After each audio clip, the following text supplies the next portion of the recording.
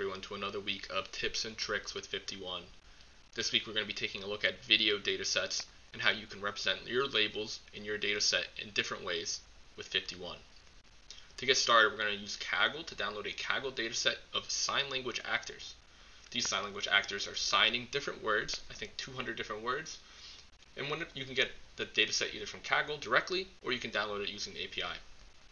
Once you've unzipped that dataset, we're going to import a couple libraries that are going to get us started with our dataset. These libraries help us get our paths and load into pandas and such. First, we're going to start by loading in a data frame, pandas data frame, of our labels. This will be able to show us our different words in our column gloss. This column gloss is being stored 200 different words, such as book, drink, computer, before, and chair, and the instances associated with them. Each word can have anywhere between 2 to 16 different videos associated with them. Each of these videos are stored as an instance. The instance stores metadata such as the video ID, FPS, encoding method, as well as a bounding box that encompasses the actor. To load in our dataset, we're going to set a path to our video dataset. Using FiftyOne dataset from directory, we can load in our dataset by specifying it as video directory. We are then going to ensure frames and compute metadata. Both of these will help us later on whenever we're adding labels to our dataset. But in short, ensure frames, make sure that each frame within our videos is able to store information, and compute metadata stores things such as the width, height, and duration of each of our videos. I'm going to name our dataset and make it persistent so that way the changes we make are saved to disk. Once that is done, we can launch and view our dataset. So you'll be able to notice multiple different actors here. These actors are signing out their different words, but we don't have any labels yet, so we don't know which words they are. So the first way that we can put labels onto our dataset is the way the dataset intended, and that's sample level detections. A sample level detection is defined the same way that an image detection would be defined. In our dataset, the labels JSON has more videos than is contained within our actual FiftyOne dataset. In order to make sure that we are only loading in labels of our dataset videos that are present, we're going to look up based off our video ID into our data frame to find the instance that contains information such as the bounding box and label.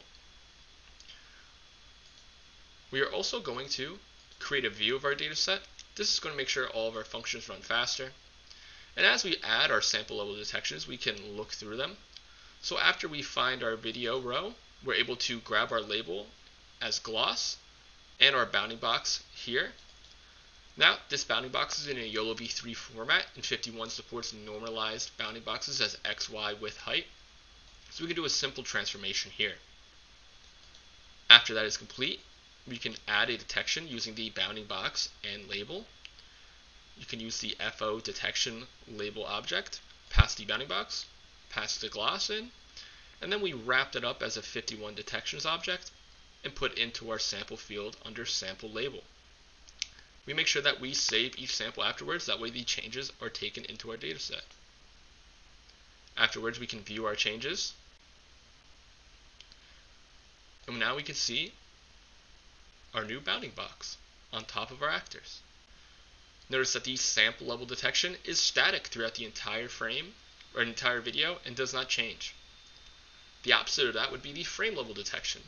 A frame level detection is able to move throughout the video and can track or move with objects as long as they're being stored within each frame. You can also add things such as tracks or index.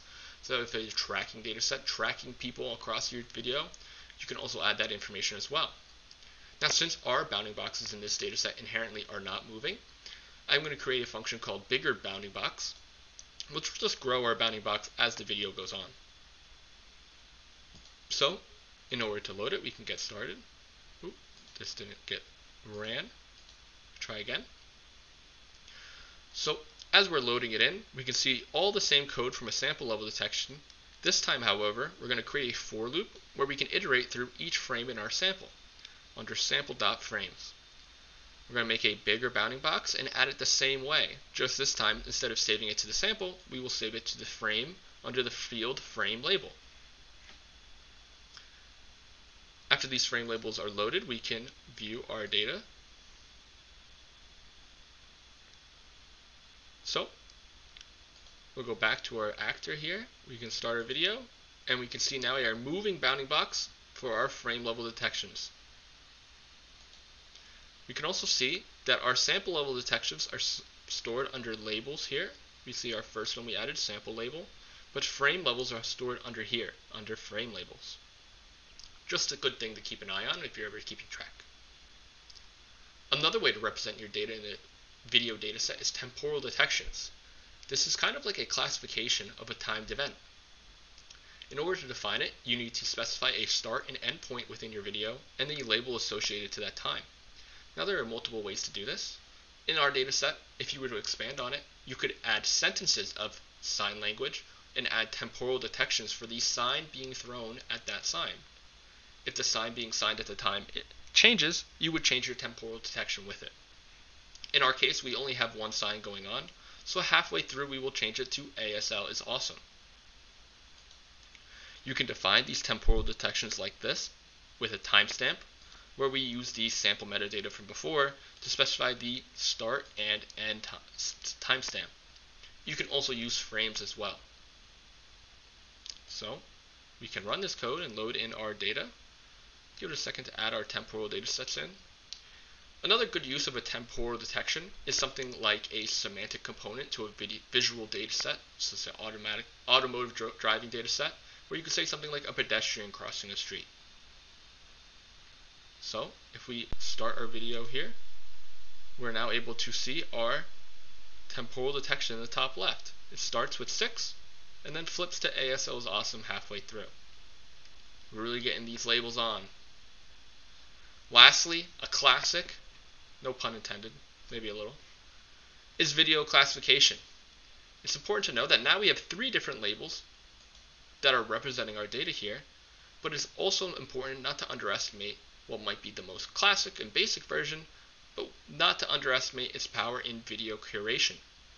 We can add on our labels here using the classification label just as an image by passing in the label associated with each video.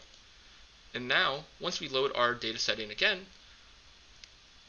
we have a much clearer and visual picture of exactly what sign is in each video. So we can see here, 6 and nephew, and we have a much more visual component on which is happening in our data set.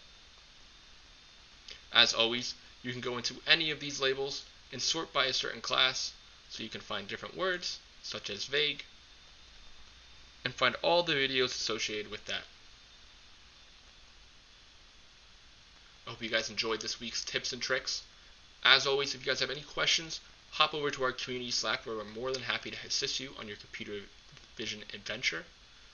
If you're looking for more content like this, tips and tricks, or other blog posts about computer vision, hop over to our blog at FiftyOne.com or check out some other YouTube videos that we have. Until next week, I hope you guys have a great one. See ya.